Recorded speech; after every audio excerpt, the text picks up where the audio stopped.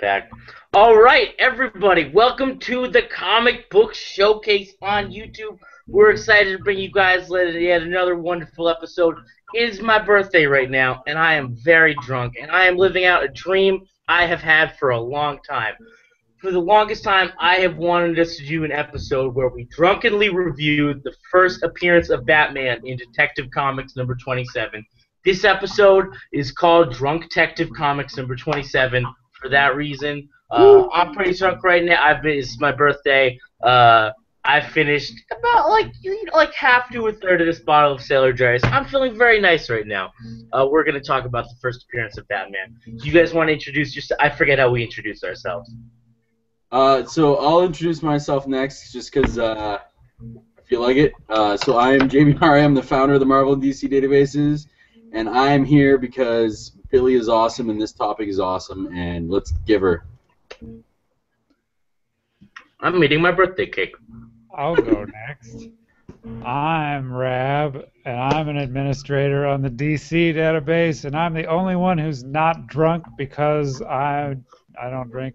But I am drinking this weird homemade root beer that my dad got for me. And I am eating leftover cake for my birthday, which was last weekend. Rab, stop trying to make this about you. That is completely acceptable. Rab is our designated driver for the evening. And Kyle. I'm Kyle, and I'm an administrator on the DC database, and I'm one of only two other people that are drinking. So, all right. So I have no idea how this night is going to work out. It could be amazing. It could be terrible. My hope, in the spirit of Chris Gethard, one of my favorite comedians, is that if it is terrible, it goes all the way over to the other side and becomes so terrible that it is then again entertaining to watch again. I'm very excited about this. I hope that we can do more episodes like this in the future. The first appearance of Batman. I'll do anything. I'll do first appearance of Thor on Ecstasy. I'll do next week Amazing Fantasy number 15, first appearance of Spider-Man on Crystal Map. I'll be here. Okay. So the Detective Comics number 27. It starts out. Let's just break down the story first of all for everybody. It starts off with Bruce Wayne and Jim Gordon sitting in Gordon's apartment together, just smoking pipes and sitting in their chairs. And immediately, I have so many questions about these two people. Bruce, they don't have anything to talk. There's no reason for Bruce Wayne to be there. He's just like, oh, anything going on recently? Anything exciting happening these days, Commissioner? And Jim Gordon says, oh, nothing, except this Batman fellow puzzles me. So he's like, oh yeah, no, there's nothing really going on. Oh, right, except there's a guy dressed up like a bat who goes around solving all of our crime sports and murdering people. I forgot to mention, that's the thing that's been going on. And then Jim Gordon, what? Sorry? It's been going on in the back of his mind. He's not like, it's just like, oh, nothing's going on. Oh, wait, Batman. No, but nothing. He's like, excuse me, I have a re-election to deal with. And then Jim Gordon gets a call on the phone that there's been a murder. And immediately, I have no idea what kind of relationship he has with Bruce Wayne, but immediately he's like, hey, Bruce Wayne, you want to go see a dead body? Like, they're not talking about, I don't know why, that does not give us any reason why they're friends. But Bruce Wayne does decide, he's like, oh yeah, no, sure, I nothing else to do, might as well. Oh yeah, I'd be cool to see a murder, Jim Gordon, not that I'm into that kind of stuff. I gotta ask, what fucking protocols in 1939 are broken by the commissioner of the police going, hey, Mr. Socialite Bruce Wayne, let's go to a crime scene, like, mid-investigation. Like, what protocols are being broken here? Oh, and just for the viewers at home, I should make a couple of fucking warnings here. A, there may or may not be some fucking expletives in this. And B, if you've not read it already, there's some spoiler alert. Spoiler alert! I'm going to ruin the shit out of this story for you. You've had 75 years to read it. Fuck you. That's what I gotta say. Yeah, I feel bad for anybody who has. I apologize if I gave away the first 3 panels of Detective Comics number 27. It breaks no protocols because he's the commissioner. He rules the roost. He can do whatever he wants all the time. Jim Gordon is just strolling into crime scenes all the time. People are telling him not to do things, and he's like, "What? No, I brought a bunch of strippers. I got nobody can tell me what to do." Phone calls at Bruce Wayne's house. Yeah. I'm pretty sure Jamie said he's running for re-election, so what's a better way to get donations than bringing the richest guy in Gotham with you to see a dead body? Exactly. So there's been a murder. Lambert, the no first name given chemical king of Gotham City, has been found dead in his apartment. And the only suspect is his son, whose fingerprints were found on the knife.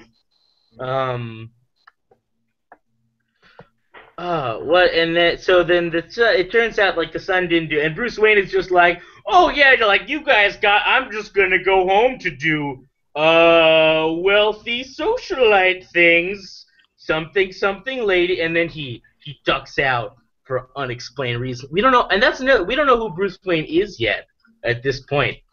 We just think Bruce Wayne is a boring, unexplained character who's just like Jim Gordon's buddy who follows him around. So there's a second murder that Jim Gordon receives a phone call about. This guy Lambert is involved in a chemical syndicate. The story is called The Case of the Chemical Syndicate. And at the next guy's house, Stephen Crane, that guy gets murdered also immediately. And Batman shows up on the roof to confront the two murderers. Whoa, okay. Before you get there, I think you've missed a lot of key plot details. Like, when Gordon shows up at the first fucking house, the first thing he says to the key suspect is, "Hey, how's it going? So I hear you killed your dad." He just drops that bomb like casually, like, "Hey, what's up? You killed your dad. So how's that going for you? How's that working out?" They get right to the point with this one. They say you killed your father. Yeah, he's very just pedestrian about it. Like, and doesn't even sound like disappointed. Just like a principal, like, all right, tell me what's going on. And the other thing that gets me about the quick introduction to the first crime scene is like, so we've done this is 1939. Keep this in mind. We've done an on-site fingerprint analysis, and we've realized that you are the prime suspect because your fingerprints were on the knife. And so we've done all this forensic analysis, but we haven't questioned you yet. We haven't actually asked you, did you do it? Nobody questions him until the commissioner himself gets to the crime scene. Oh, the commissioner is our best detective. That's why he handles everything. We don't solve any crimes until the commissioner gets here. But so Batman, he gets to the next murder scene, and immediately I'm like very sympathetic to these cops who don't like Batman at first. He catches the two guys on the roof, and he doesn't even talk to them. He just beats the shit out of them, and then throws one guy off a roof. No questioning, literally no dialogue in that scene, other than those guys being like, "Oh fuck, what's going on?" And he does it like right in front of the cops roll up, and Batman is throwing a dude off the roof at that second. What else is going on in that scene? And then afterwards he like reads the slip of paper that he stole from them, and he's like, "Oh, I think I figured out who the murderer is." Yeah, Batman, why did you just fucking ask the guys? Why'd you have to steal the paper after you murdered them? Would have been so easy. And then he drives off, and this is another thing I think is very funny about these early stories. There was no Batmobile at this point in 1939. They had not. The technology wasn't there yet, but Batman is just driving around in Bruce Wayne's car. If you look at that, it's a sick car though. It is. So I would drive that car. They're all sick cars. Definitely. I would drive it. But it's on the first page. That is just Batman is just driving around, casually cruising around town in untinted windows in Bruce Wayne's automobile with Bruce Wayne's license plate. In all fairness, it's not like they have license plate recognition or some stuff. Like it's like a 1939 like Duesenbaker or something, like a doozy, and they may or may they probably don't have seatbelts in that thing. Like it has headlights. Yes, it has headlights. That is about it. I like the image of a Batman who, like, his Batmobile doesn't have an, and instead of like ninja caltrops, I press the button. He has to he just has like a bucket of nails lying next to him on the seat, and he just has to dump it out the window. Super low tech Batman. He doesn't care. He's got his shit figured out. And then the next guy in the chemical syndicate, Fred, is it Fred Rogers? Oh man, I'm behind on this. I think it's Rogers. Yeah. Yeah, but is he in the chemical syndicate or is he like some unwitting hap though? Paul like, Rogers. He's Paul Rogers, which is just as bad. Paul Rogers and Fred Rogers, they're both people who exist. Birthday cake. I feel left out that my birthday wasn't this week, guys. Well, yeah, Kyle. I didn't want to say anything, Kyle, but we've all been thinking about that this entire time. I know, I don't have any birthday cake, and I'm a little upset. Yeah, we've all been thinking about how out of place you are in this conversation, and to be honest, it's making the rest of us very uncomfortable also. I don't want to be here anymore. I don't even want to be part of this conversation. Okay. And so then the Paul Rogers, the third member of the Chemical Syndicate, goes to visit Alfred Stryker, his dear friend. Somebody's murdering every one of us, and then that guy's henchman. It turns out that guy is evil, but instead of just murdering him in a normal person way, he knocks him out and then he puts it. It's like a guinea pig murder chamber. It's a giant glass case with nerve gas. So it's like this elaborate death trap that descends slowly from above while you're only tied by your hands. You could roll out from under it, but you choose not to, so you just wait for death from above. Yeah, but it's not... Tied to the floor, though. Isn't he tied to the floor? No, he's not tied from above. He's just sitting there. Is that like his belt? We'll never know what the original writers intended. But what I love about this so much is that any other elaborate death trap I respect. Like when Dr. Doom builds a crazy death trap, he's put time and scientific expertise into the fact that it's a slow death mechanism that you can theoretically think your way out of, and not just shooting. And this guy has no reason not to just shoot this dude in the head. I don't know why he's committed to using nerve gas, but it's like he had to. He knew. Oh, I want to kill this guy slowly with nerve gas for no reason, and then just had to throw things that he had lying around. But I don't want to be here to see you die. I want to leave quickly before it descends on you. Maybe that's it. It's just a very awkward situation for him. He just says like, oh yeah, no, oh sorry, no, I'm not gonna, oh, and he just like feels. It's like when a homeless person is asking you for change. These people begging on the nerve gas canister. Just a very awkward situation for him. And then Batman bursts in through the skylight. And Batman runs inside the nerve gas thing and picks up a wrench and smashes it out because Batman's putting himself in personal danger. He plugs it with a hanky first. He gets out his hanky and plugs the gas and then breaks it anyway. I did miss that. Does he keep the hanky, like, is that the first use of the utility belt? Is to keep and it's the first thing we've ever seen in Batman's utility belt is a dainty handkerchief that he uses to plug a pipe. Oh, I never thought about that. Good eye, Kyle. You need a page for the bat hanky. Yeah, I'll get on that immediately because I am not done writing up this article.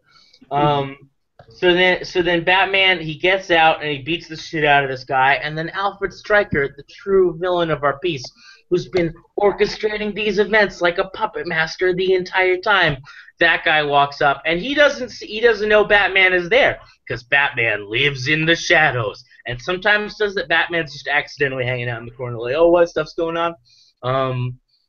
But then Paul Rogers explains it, and Alfred Stryker's like, "Oh, you survived? I'll have to kill you with the knife right now." And then Batman beats the shit out of that guy up. And then this is the most controversial moment of the story. This is the part that everybody talks about.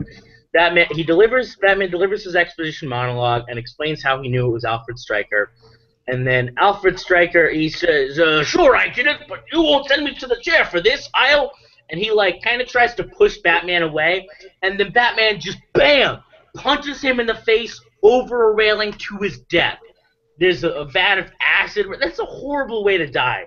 And Batman clearly, intentionally punches this guy over the railing and murders him. And then his only comment is, "A fitting end for his kind." And then he leaps out of the skylight. He does not give a shit that that guy just died. In fact, he takes a small amount of pleasure in it, I think.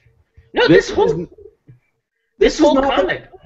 This Batman is not the Batman we all know and love. This is not the guy that's like, "I won't kill that guy, like, don't use guns." He's like, "I will punch your ass into a vat of acid because conveniently there is a vat of acid in the basement of a mansion of a rich guy that is negotiating a contract of some ill repute that we don't fully understand, that is never quite explained, that just happens to be the semi-half-assed plot for this entire story."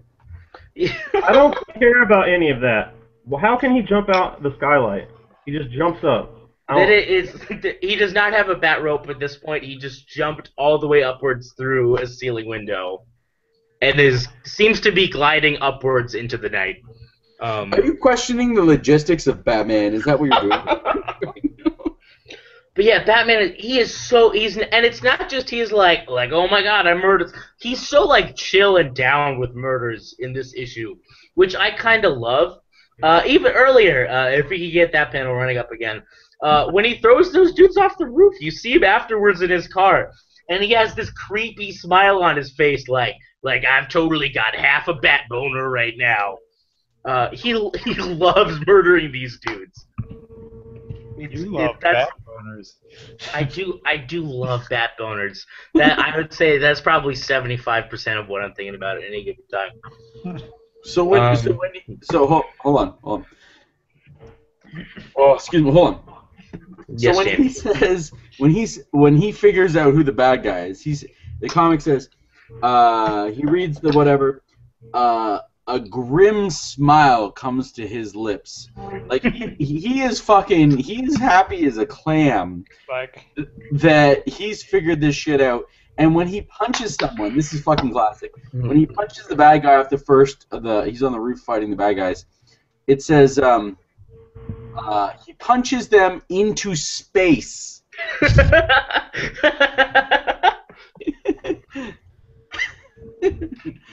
Yeah, man, Batman doesn't give a fuck. That's what you get for breaking the law. I just like that last scene where the bad guy's like, "Sure, I did it, but you won't see me, or you won't send me to the chair for it. And Batman's just like, "Suck. That's my favorite part.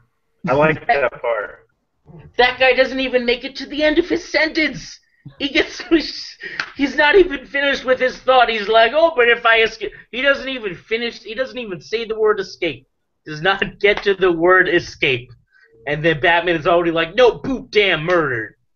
Batman doesn't need to hear that. He's heard it before, surely. Yeah. Don't call me Shirley. Probably.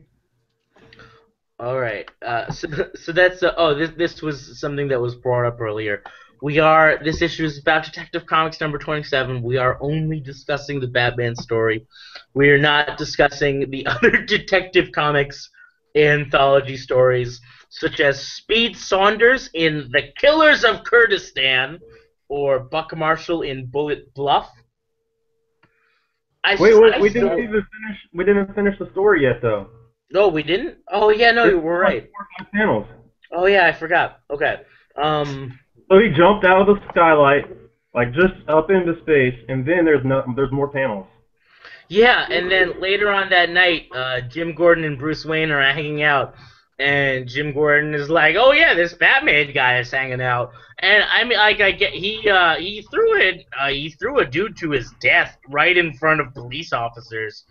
But I mean, he helped us solve a murder. And if there's one thing I believe about crime, it's that it is a math. It's just one for one. You kill somebody, you save somebody. It's an even slate. And then Bruce Wayne is like, "Yeah, whatever, nerd. I've never heard of that."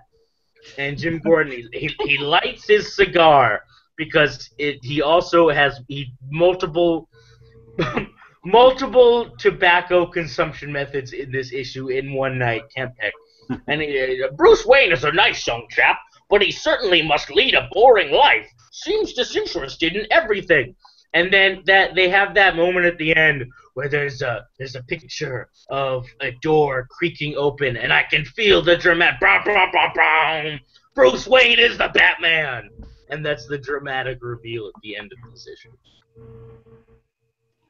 If I had read this in 1930 whatever or 40 whatever, I probably wouldn't have picked up the next issue. I wonder if there were people at the time who were like, "Oh my God, Bruce Wayne was Batman!" Like, that blew their minds. Like 3 pages earlier, like honestly, like 3 or 4 pages earlier, a guy that had 3 panels that was like, "Yeah, cool, yeah, can't join you, see you later," and suddenly he's the big reveal. Like, Bruce Wayne, but he's a playboy who's disinterested in everything. What possible motivations could he have? He agrees to come along to crime scenes and then goes, "Ho hum, that was boring." More dead bodies. Not that it wasn't boring, what with all that very expository explanation from young Lambert, as he's called, because they couldn't be bothered to think up a first name for old. Could not be bothered to give either of those characters a first name. But I like how young Lambert is like, he's like the equivalent of a witness on like a Law and Order now, where it's just like, "Yeah, I saw that guy, and there was that other suspicious thing." Right. I only remember 2 very important details. Yeah. Yeah, this I don't know if you guys are interested in the history lesson here, but this issue also is like one of the most retold stories in comic book history. I've been writing an article on it, and they've retold Case of the Chemical Syndicate like 5-6 times. And my least favorite of those is in the 80s.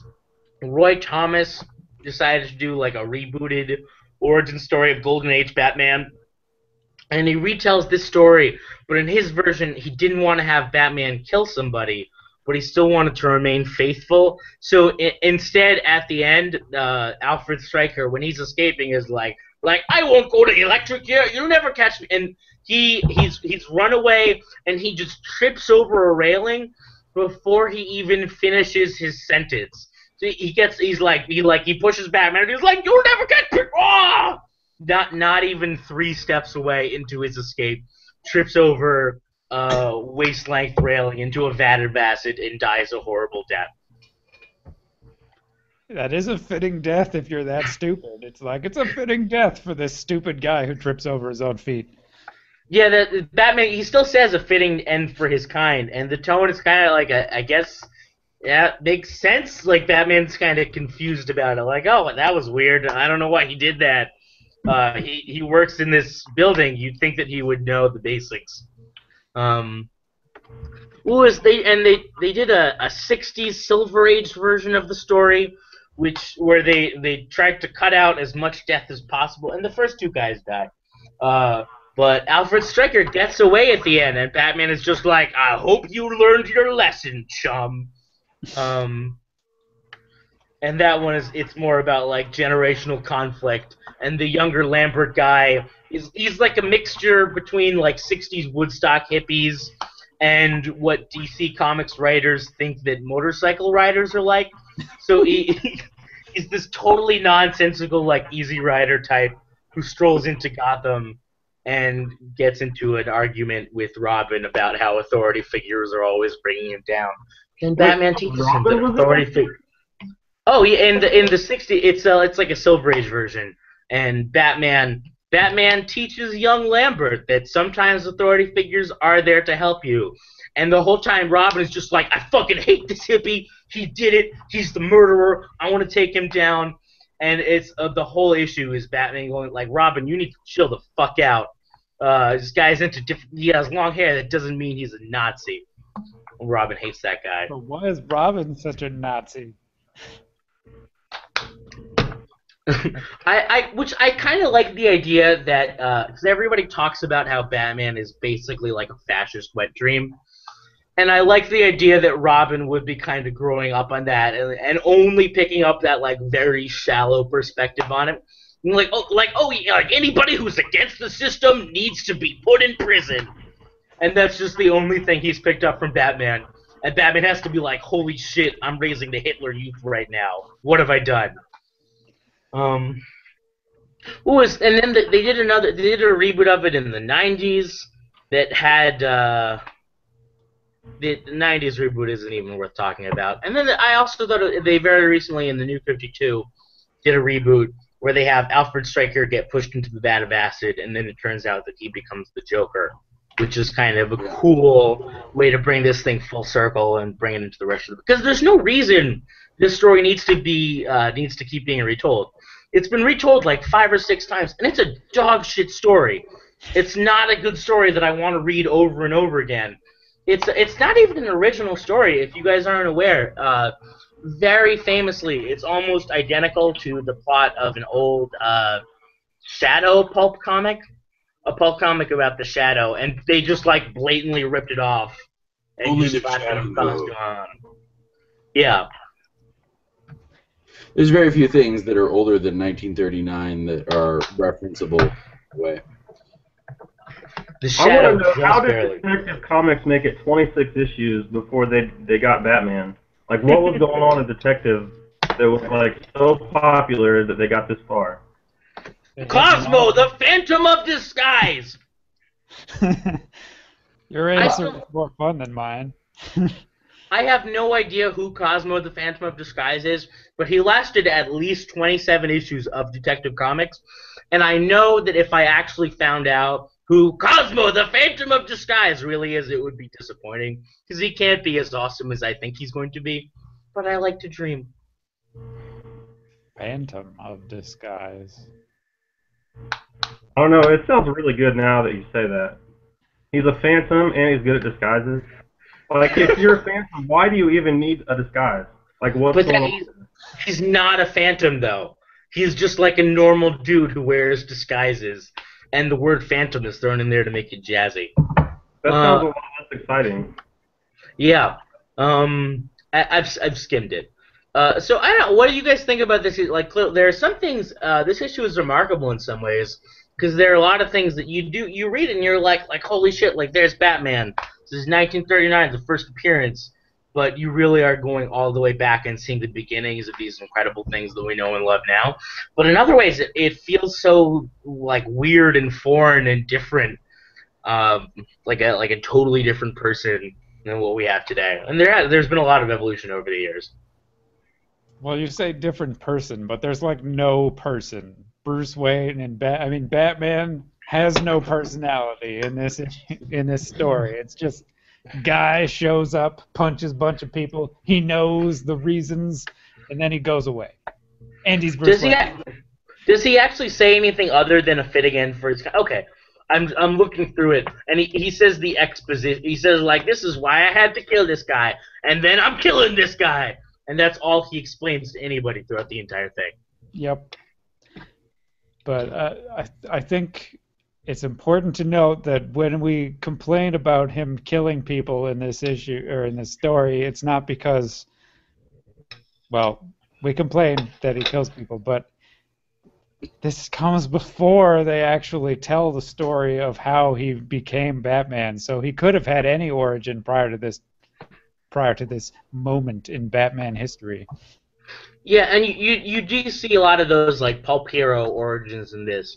Where I'm trying to remember exactly what it was like 5 6 months down the line when they finally gave him.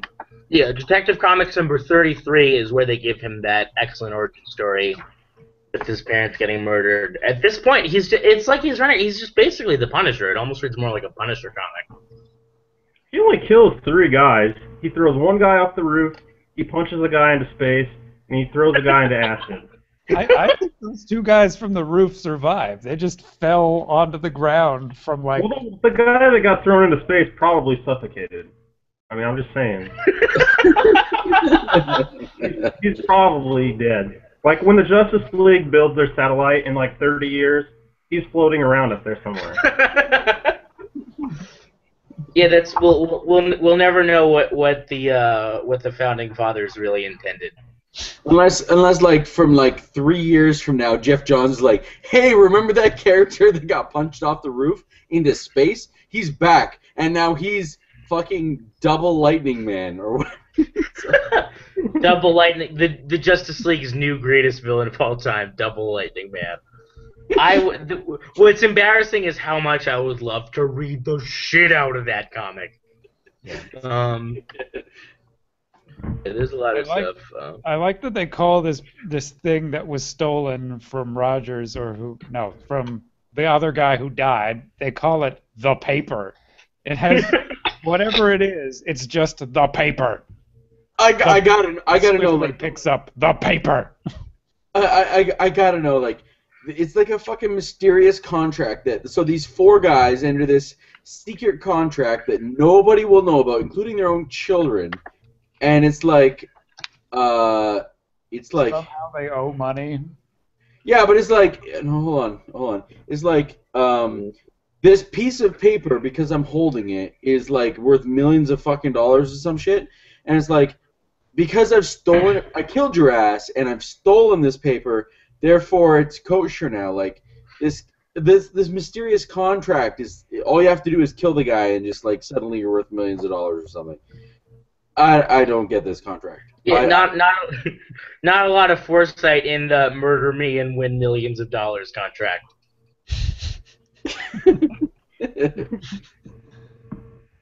Oh, it's like a tontine, though. You know what a tontine is? Where like you all have like a stash of money, and then whoever dies last gets to keep all the money, which is a really dumb idea, because then you're like 80, and then you all have. And then everybody gets murdered, which is why tontines are illegal now. Is that a Canadian word, Rab? Is that Canadian? I feel like I've heard of that on Archer. Yeah, I've heard of that on Archer. That doesn't sound like an American word to me. It's like a wartime thing when people would go into like Germany and then steal a bunch of gold and then be like, all right, now the 5 of us have gold, and we're gonna like have this gold, and whoever dies last wins it. Everybody kills each other every time. I feel like I saw that in Shawshank Redemption. Is that right? Is that Shawshank Redemption? All right, we're getting a little bit off topic here. Let's talk about guinea pigs and experiments. Yeah, that guy. His mechanism, his gigantic death trap. He says it's originally used to kill guinea pigs. That thing is huge for killing guinea pigs. How many guinea pigs is he killing at one time? He's got to have like 20 or 30 of them, and he's just dumping them inside in a cardboard. But we need more guinea pigs to shovel into our fire. That's the only energy system we have in 1939. And I want to know, like, did he see this coming? Did he see this random guy breaking into his house, being tied up, and then just sitting there, waiting for a glass jar to come down over his head? It's like, yeah, I'll plan for that. That's a plausible scenario. I better install these seatbelts on my floor for future murder. Yet nobody. It's the first time somebody sees those seatbelts. Specifically, there are seatbelts built into the floor for just this purpose. Or maybe he also assumed it was for the guinea pigs. I mean, if you put a guinea pig on the floor, he's not probably going to just sit there and let the gas chamber hit him. Yeah, you need a seatbelt for that guinea pig. What confuses me about this is that he says, I use it to kill guinea pigs to experiment with. Like, First he kills them, then he experiments. Only on well, his best friend when he was a child was a guinea pig, and he has dedicated his life to bringing that guinea pig back to life. It's just lying in a block of ice in his freezer, and that's the real tragedy, is that Batman, at the end of the story, separates this young boy from ever bringing his pet back to life. I believe you. Yeah. He just ends up like falling over inside the hole of his thing. Oh, Captain, my guinea pig. Oh, Captain, my guinea pig. All right, I can feel this conversation devolving into a drunken mess. Thank you, everybody, for tuning in to watch this on my birthday. You have no idea how happy that makes me. If you're interested in hearing us talk about more number one issues, I'm actually planning a side podcast where I will be reviewing a lot of other number one issues first appearances with some of my other friends. If you're interested, I don't know how much of it is going to be this drunk, but that's up to you to decide. Please leave us a comment. Tell us what you think of this video. Tell us what your opinions are on the story, if you read it, other things you'd like us to review or talk about. This has been a lot of fun. Thank you very much. Have a good night. One more time, I'm Billy Aerosmith. I'm Jamie Hari. I'm Rab Townsend. And I'm Kyle Theobald. All right, you guys are wonderful. Thank you very much. Have a good night. Thanks all. Take care. Cool.